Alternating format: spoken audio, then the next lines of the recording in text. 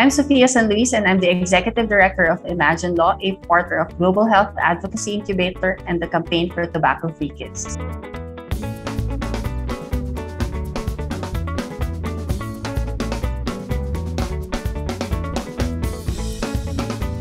The way we've taken on toughest fights is to imagine better ways of doing things. The only way for us to introduce laws is to empower people, involve them in the decision making, and not just ask them what they want, but also empower them so that they are participating in decision making meaningfully. Social media has been helpful in helping us continue engaging the public. We also launched our trans fats free Philippine page. Through social media, we were able to continuously engage with the public in teaching them about the importance of heart health and also why we should eliminate trans fats from the Philippine food supply.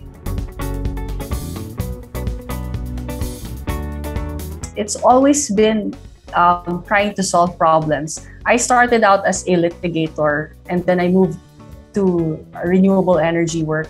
And the thread that ties all the work that I've done in my career as a lawyer has always been that I wanted to solve problems. And it's the same for public health. It's that I feel that if I can put together concepts, I can create a solution for a problem. And so that's really what's gotten me interested in public health. I see problems in public health and I want to find solutions for it.